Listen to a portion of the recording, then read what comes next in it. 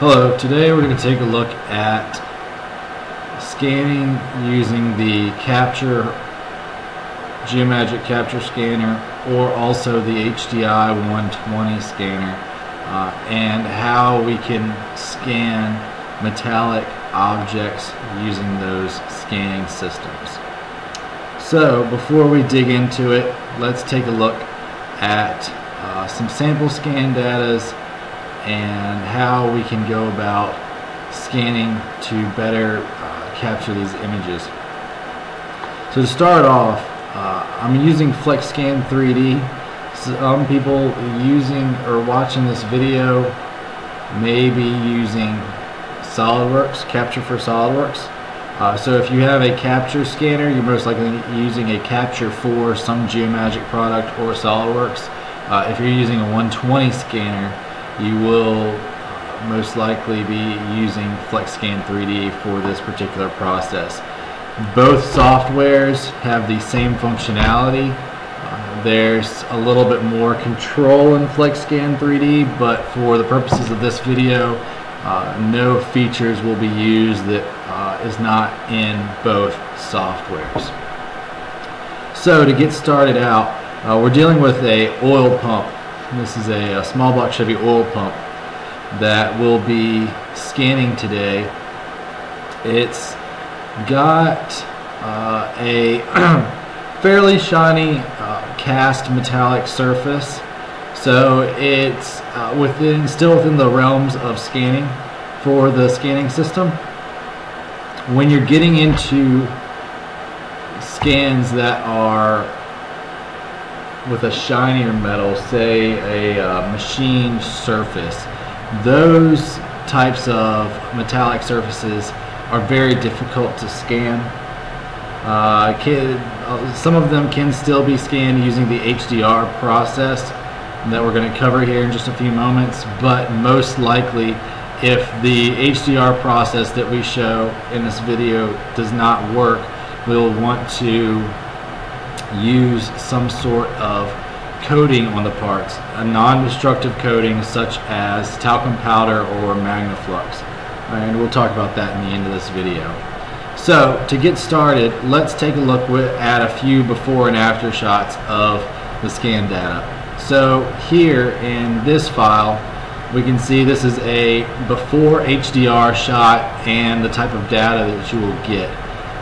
Then if we bring in the exact same shot but with the HDR turned on, you can see that we're able to capture substantially more data in the exact same shot, and in turn create better scan quality and make a much easier to use setup for the end user. To use this scan function, we'll need to come into our scan options inside of FlexScan and check HDR, or just in the scan function of Capture for whatever Geomagic product you're using.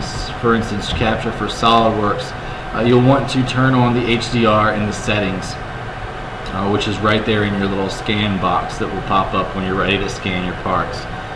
So to use this function, once HDR is turned on, you simply scan as you normally would. So you'll just press your scan button, set your exposure the way you normally would set the exposure on your part, and then go ahead and scan that part. Now, one thing you'll notice is the system is going to begin scanning, and it's going to scan several times. It could be 5 shots or so that it's going to take on the part. It may even take more than that.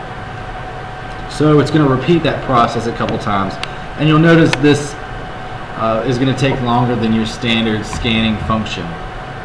So we'll let it go through this process. Hopefully it has just one more image to do.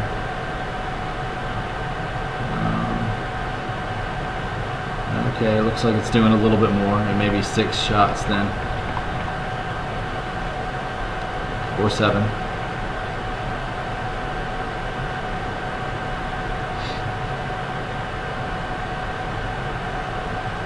Okay, yeah, so 7 shots for flex scan, and most likely it will be the same number of shots inside of your capture for SolidWorks, for example. Once it's done with this, it's going to go ahead and process all that scan data and then combine it all into one solid object, which we can see here as represented by HDR, or 335 HDR. So just as a recap, we can see the scan data that we were given before this, and then also the scan data that was afterwards. And just to help show that off a little bit more, we'll turn the scan options off, and then just let it, or the HDR option off, and then just let it scan. And we'll take a look at that image. And again, not a whole lot of data there. Quite a bit better data here in this window. Okay, so just a few other notes while we're on the topic of scanning metal surfaces. First off, one thing you'll notice when you're scanning a metal surface is the underexposure and overexposure most of the time end up happening on the, pretty much right beside each other on the surface. Well, you don't want to scan with underexposure and you don't want to scan with overexposure. So what do you do to fix that problem? Well, ideally you want to just find a happy medium. So maybe somewhere in this particular range is good, or if we can come back, say, to around 150, that's fairly decent as well.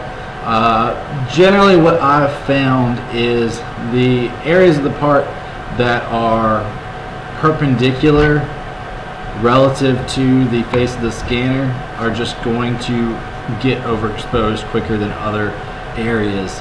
And you just leave that as it is. As you work around your part, that area that is right now overexposed because it's perpendicular to the scanner, as I move the part, will now become correctly exposed.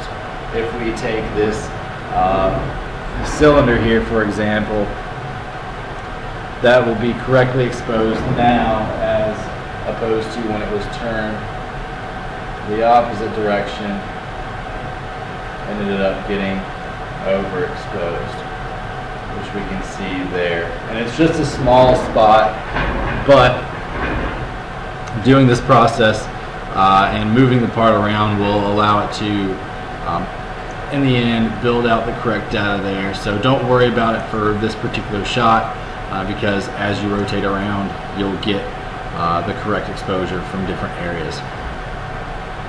Finally, we'll talk about the spray that we use. So there's a few different options for spray. And I'll go ahead and put some in front of the camera so you can see them.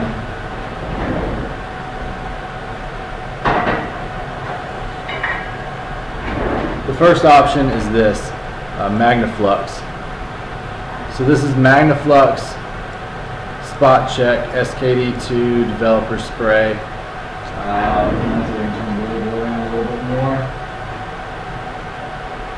So it's not very easy to see with the exposure the way it is, and unfortunately it's black and white, so it tends to have the same problem that we saw earlier, which is the underexposure and overexposure at the same time. But this is MagnaFlux Spot Check SKD2 Developer Spray. It's a non-destructive spray. It uses titanium dioxide and an isopropyl alcohol deliverable and works very well, dries very quickly, and you can wipe it right off of any of your parts. I highly recommend this spray for whenever you're doing scanning on metallic surfaces, especially a machined metallic surface. The other option we have is very familiar.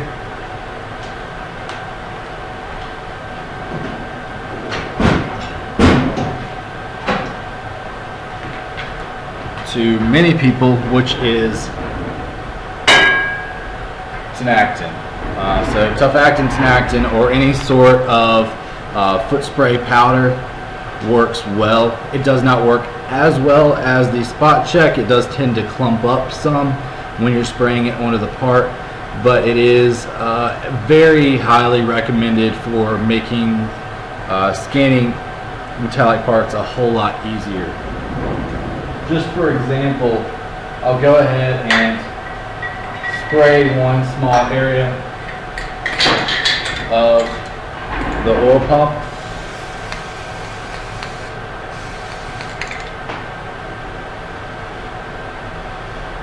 And then we'll take a quick scan so you can see how much better the surface quality is and how much more data I can pick up when we use this.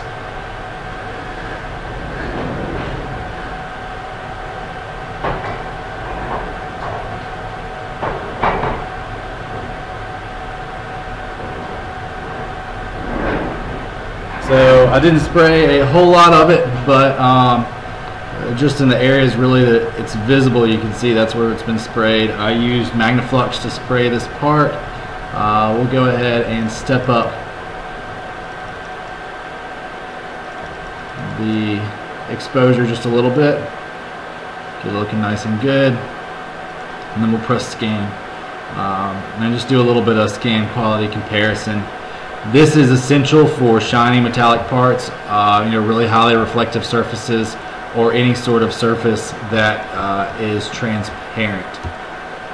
So just in that alone, you can see the texture quality of the surface is much cleaner. It's much closer to that actual cast surface.